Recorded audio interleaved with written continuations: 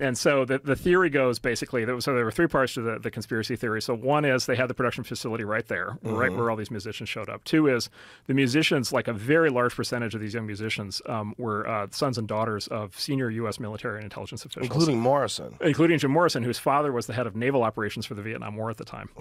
And there were these other, I forget which ones, but there were these other musicians at the time where their parents were like senior in like military, like psychological operations. And like that's all real, like that's all documented. And then third is the head of the Rand Corporation, who was one of the inspirations for the Dr. Strangelove character in the movie. So he was the guy doing all the nuclear planning for nuclear war. He lived right in the heart of the hippies in Laurel Canyon. Whoa. In this famous house that's still there. And so the theory basically goes that the anti-war movement before the hippies was basically a square movement.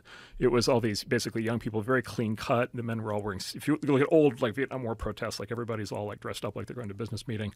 It was like, and it was developing into a real threat. And so the theory is the hippie movement and rock and roll and the drug culture of the 60s was developed in order to basically sabotage the anti-war movement.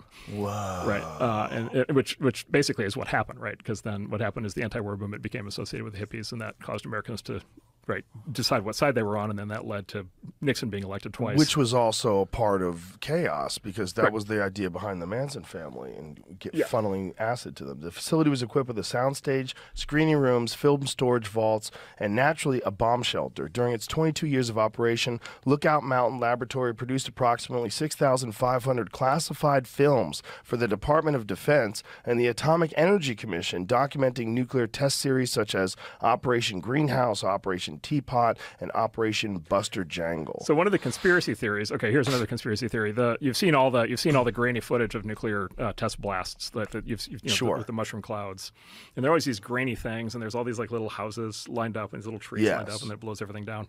Well, there's always been a conspiracy theory that those were all basically fabricated at this facility, that those bombs actually were never detonated, and that basically the U.S. military was basically faking these bomb tests to freak out the Russians, to make us think that we had weapons. We had basically a potency to our nuclear weapon arsenal that we actually didn't have at the time. How did they fake it? They just did. Yeah, exactly. So this is exactly. it? Well, so there's a Okay, so here's the question, right? So what happened? Okay, so this is great. Okay, you'll love this. So what happened to the camera? You son of a bitch. You son of a bitch. How is that happening yet the camera is like totally stable and fine? Oh my God. And by the way, and the film is fine. The radiation didn't cause any damage to the film. Oh my God. This looks like how you shoot and by the way, okay, we'll do this one. We'll do the loop one more time here. Let's see the car. The car's right behind the house. It just showed up. Oh, okay. It just showed up. So wait a minute. First of all, wasn't there. First of all, where'd the car come from? Yeah. No car. The second is, does it really look like car? Does that look like a real car? That's insane. And look at the and look at when the house blows. Look at the wood. Does that look like those are full size giant lumber beams as they go flying? Yeah. That's hard to say. Is that a house, or is that like is that a 12-inch scale model? What? Right. So like the fucking car. Anyway, I don't know. Like I have no idea. Having said that, if that was fake, it was faked at Lookout Mountain. Wow. Right, at the exact same place and time. But did they have the kind of special effects to do something like that in the 40s? Well, so the full conspiracy theory is it was Stanley Kubrick, which again I have no idea. Boy, that does look fake. There's also the camera didn't move at all either. You know what it looks like? Go back to that real quick. It looks like the smoke is too big. Watch when it hits.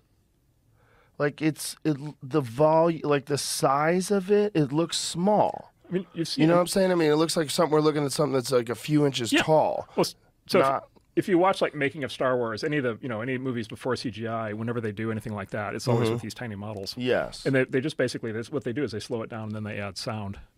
Yeah, this looks fake as shit. Right. The clouds just don't look realistic. Right. Like it looks like they're too big and they move too quickly back and forth. Let's get another one. It's like, okay, what the camera's fine. Like,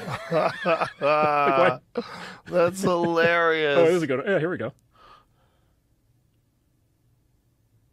Okay, there maybe the camera got. Okay, but even still, the camera got knocked over and not destroyed. Is there a like some sort of a response to that? Have they come with some sort of an explanation? Not that I know of. That seems so vague. Yeah. Wow. So, who can tell? Does that make you wonder about other things? Well, I mean, it's like in our time, right? It's like how much stuff do you read in the news where you're like, okay, I know that's not true. Right. And then you're like, okay, everything I read in the history books, like I was told was true. It's like, yeah. It was definitely, that one, though, was really weirdly compelling. There's another video of them setting up these houses, which, I mean, I guess you could make after the fact and say, this is fake, but this is here them setting it up. Yeah. You just do the real-size houses. Do the sleight of hand. Huh. I don't know. I assume this is all. I assume this is all not true, but it is fun to think about. Why would you assume it's not true? The camera alone, like this alone, like where is the fucking I'll look camera? up what Where's they said that about camera? the camera? Because they have to have an explanation. Someone must have asked them at some point. Or nobody asked. Well, maybe. Yeah, it might be one of those. Wow, look what they did. We know the Soviets did it too. Yeah. Yuri Gagarin, when he was in that capsule in space, you can clear, if you see the actual capsule and then you see the film footage that was supposedly of him in the capsule, there's like two different sources of light. There's shadows. The camera somehow or another is in front of him, this big ass camera. There's no room in the thing. Like they filmed it afterwards and it looks fake. Like, oh, I'm sure he really did go into space, but that wasn't it. That was some weird propaganda. Garry Kasparov has a theory, this is the theory there are missing centuries. What? Yeah. Kasparov has the theory that there are centuries that didn't happen. What do you mean? Which is that just literally centuries that, like, this whole idea of the Middle Ages lasted 1,200 years or whatever is just, like, not true. Really? Yeah. Why does he think that? There's something about the, whatever, is there, like, enough historical evidence to support it? And, various people over, various authorities over time who wanted to tell various stories about how long, regimes had been in place or whatever. Oh, so he thinks it's exaggerated. Yeah. Basically, that not as much time has passed as we think. Well, that's quite possible, And, right? how would we know? Yeah, it's so hard. That's why I was having a conversation with someone about the historical significance of the Bible, and he was arguing for the resurrection. And I was like, and I was saying, well, based on what? And it was like historical accounts from people that were there. I'm like, who? That's enough? Yes. That's, okay, maybe. Yes.